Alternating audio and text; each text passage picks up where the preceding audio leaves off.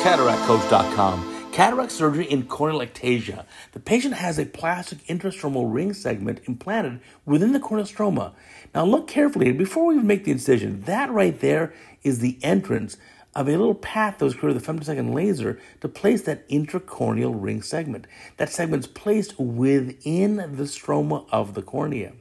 Patient had high myopia and had an aggressive amount of LASIK done, and that LASIK caused ectasia. And this eye had ectasia, and the cornea got kind of warped, and so another surgeon implanted this intracorneal ring segment to help bolster or strengthen or support that cornea. Now, it did work, and it stabilized it, but the patient now has a high degree of astigmatism in this eye.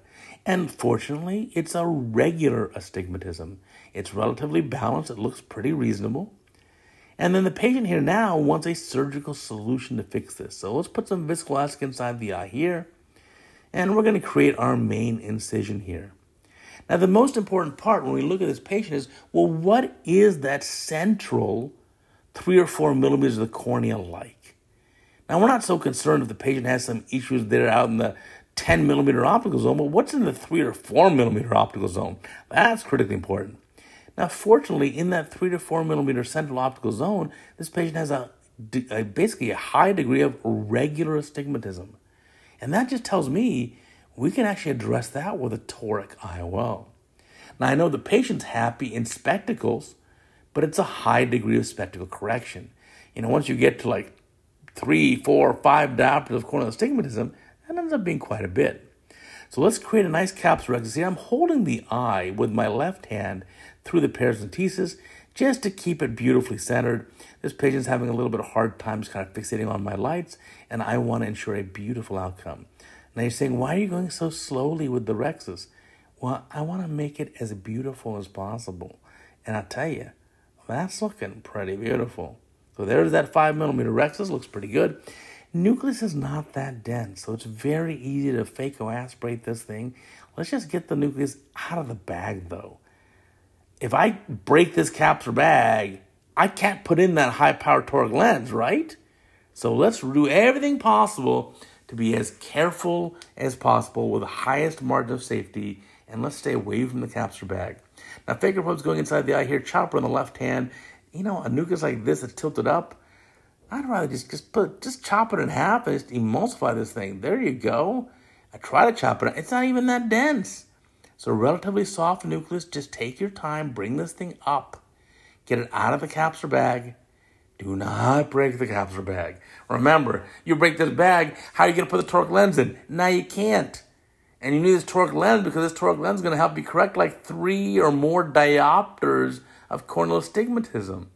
So you got to be cautious here. So we're taking our time, aspirating it nice and easy. There we go. Get that whole nucleus out of the eye. And we are done. Let's get that cleaned up. Time for the eye probe. We'll clean up the cortex. We'll get this new toric IOL in position. Now, how do you do the lens calculations? Well, again, the most important key is the central 3 to 4 millimeters of the cornea. And so what's the average power in that 3 or 4 millimeter optical zone? Use that as your K value for the IOL power calculations. You don't want to use a really high K value or the peak K value because then you'll put in a lower power IOL. So you want to use basically what's on the lower end of that central 3 millimeter zone. That's the K power.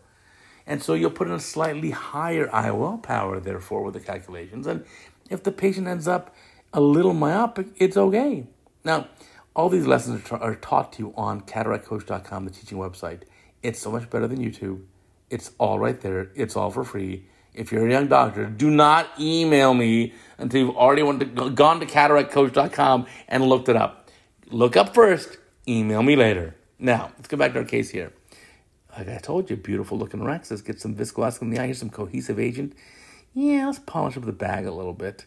So that lens epithelial cells on the undersurface, the intercapsular rim, we can polish that up pretty easily. There we go. Look at that. Clean all that stuff up as much as you can. You want to be gentle here. Again, you don't want to break the bag. You have to put this high-power toric lens in the bag. It's not a sulcus lens. So we clean that up pretty nicely. That looks pretty, I tell you. Looks pretty good. Here comes the lens, single-piece monofocal acrylic lens, high toric power. And we're aiming for a post-op goal of kind of close to plano to -0.5. But remember, we're using the lowest K values in that central corneal 3 or 4 millimeter zone. Therefore, if anything, the patient will end up with a little bit more myopia than we're planned for. That's okay. Myopia is a gift. It is a blessing. Now, here we go. Let's take out the viscoelastic. The amazing part in this surgery was on post-op day 1, the patient said, I haven't seen this well in years. And the patient was super happy. So obviously, as you know, one of the best things about being an ophthalmologist, especially one who does cataract surgery, is post-op day 1, where the patients tell you, wow, this is incredible. I have not seen this well in a long time. I mean, think about it. Like probably a third of the neurons that send signals into the brain are from the eyes, the vision. It's that important. And so patients really appreciate that. And of course, we love to hear that. So sealing up our incision here, just a little bit of light hydration of the roof there. No need to go mega hydration on the lateral walls. Remember that, people. Get that lens centered up. There's that toric lens at the correct axis. There's no viscoelastic retained in the eye. That looks pretty good. A little bit of viscoelastic. We'll wash that right out. Wash it right out of the eye. If you need to put the eye probe back in the eye, whatever it takes, just clean that up. There we go. Wash that out. More BSS. BSS is your friend here. Now, look at that. Beautiful rexus. That's why I took my time. Now you want to know, why did you spend so much time making a rexus? Because I want it to be that pretty. You can't even tell where it started or we're finished, right? There's no like little widow's peak there. Anyway, remember, the Cataract Coach website has so much great material. I promise you'll learn so much. You will love it. And our podcast, the top podcast in all of ophthalmology.